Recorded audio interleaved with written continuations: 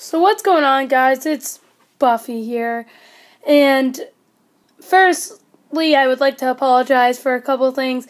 I know the quality is not the best right now. This is being recorded on an iPad, so I could do better. I haven't been working in 3 weeks, and so that's why I'm going to apologize for no content. Yeah, basically, I apologize for no content. I'm really sorry about that. Anyways, so this video is going to be about me talking about my freshman year of high school and what I learned. So, I tried to record this beforehand, but something just keeps happening, so hopefully this one works. Anyways, so let me start out with kind of like a backstory about when I was going into my freshman year. I had very bad anxiety about people, and I thought that people were mean, and I just believed that the best way to survive was to avoid all the popular people and avoid as many people as possible, which I learned is not a good way to live. I was scared of many things, and being afraid is something that you should not live by. So, anyways, I went into my freshman year thinking I'm just gonna, blend in with the crowd, not really care about what other people think of me, which is how I still feel now. But I knew that there was it was still kind of wrong, though, that I was not putting myself out there, because I knew that I had potential to do something in a way. So what I did and what I learned was that there are really good people. And I learned this from field hockey. There are some really good people that you can meet in your high school. It's unbelievable who I found.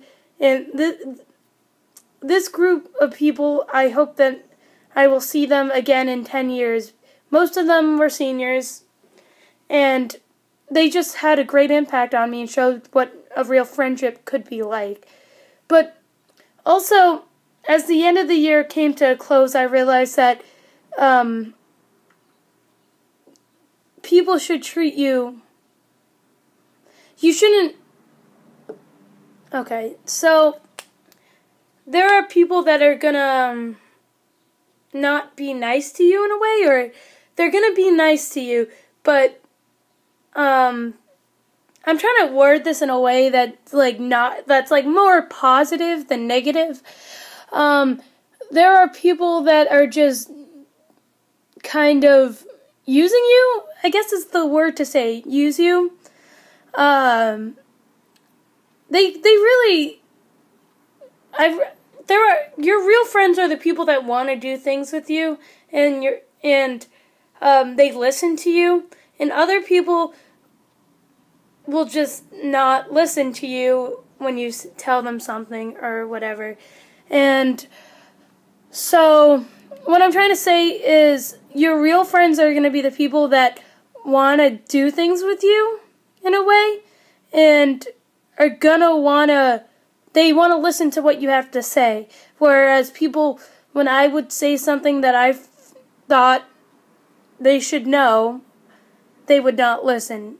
So you get what I'm saying.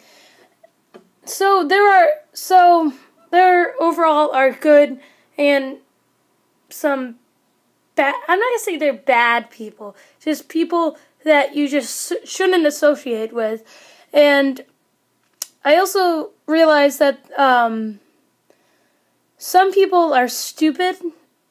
And I'm sorry if I'm sounding really mean right now, but some people are just plain stupid and make stupid decisions, and that is something that I know I don't want to be a part of. And I'm really proud of the decisions I made this year when I was put in stupid situations that I didn't really want to be in a way. So I also learned, I also changed in a way, and I feel I'm not quite sure how I feel about it, because going into freshman year, I had a group of friends who I like to group people into like, popularity groups, okay? So there's the overall genre of popular kids, and that's where I was not in. Then and the popular kids are basically, if you know them, and they're in the group. And the group is a complicated thing because there are their own fractions of the group, and I was kind of confused on that. But anyways, then there's the semi-popular people who you're most likely known by everyone, but you really don't associate. You're friendly with the popular people, but you know that you can't really sit with them, or you'll feel uncomfortable in a way. Then there's just the different people, the people who are different, and they're kind of weird in their own way, and I don't have anything against them, but they can really just do what they want, and I am all for whatever they want to do. So I was in the semi-popular group, and because of this YouTube channel, and me doing Buffy on the Street, I kind of went from the semi-popular group in a way to the popular group, which I still can't believe that it blows my mind, basically. I don't know how this happened. I can't believe it. I was just talking about this with my mom yesterday, and I feel like I abandoned my old friends, but yet I enjoy my new friends. I kind of like being popular, and I like the person I've turned into, but yet I'm wondering why I changed. Maybe the change just changed me in a negative way because I lost my old friends. And that is something I would like to apologize for, is that I apologize for losing my old friends who were really kind to me, and they accepted me for who I was before the popular people did. So that is something that I wish they would hear. I don't know if they're going to watch this video, but because it just blows my mind. I don't know how to explain it. How I was able to go from having a small group of 5 friends to being one of the most well-known people in my whole entire school. I just can't believe it. That I was able to go in front of a pep rally and do all that. I don't know. So, overall, I like where I'm at right now. I like the fact that people know who I am, but I'm also sad about the fact that I kind of abandoned people. And I like to quote, so in my 7th grade yearbook, okay, 7th grade, crazy year, another story for later, I had a note from one of my teachers that says, don't ever change. And I feel like I am not living up to what she told me, in a way.